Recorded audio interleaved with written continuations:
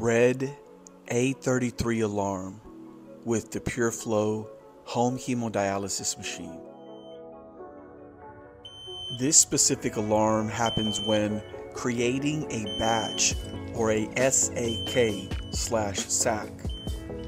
What we're going to do is press the stop red button to mute the alarm, then grab a pair of blue clamps and clamp the two tubings with the green sleeves.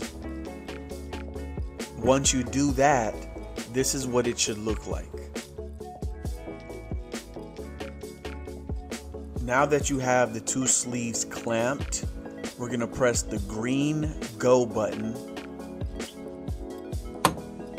and we're just going to let it do what it does.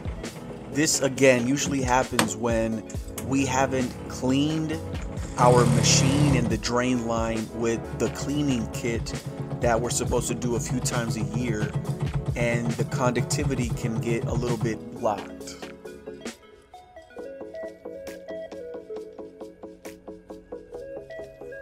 While this procedure is processing, it could take up to 30 seconds to a minute, maybe 2 minutes, depending on your machine.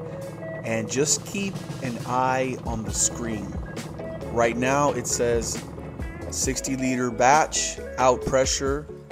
And then as soon as we see the load test, that's exactly when we want to go back to the clamp, unclamp the sleeves, and let the PureFlow work. Give it a few more seconds. Just keep an eye on the screen once again. And there you go. As soon as you hear that, that is the wonderful sound of the batch/SAC being created. And this is exactly what you want to see.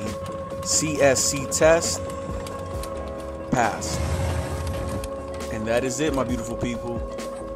Anytime you receive that A33 alarm, just do this and you should be good to go.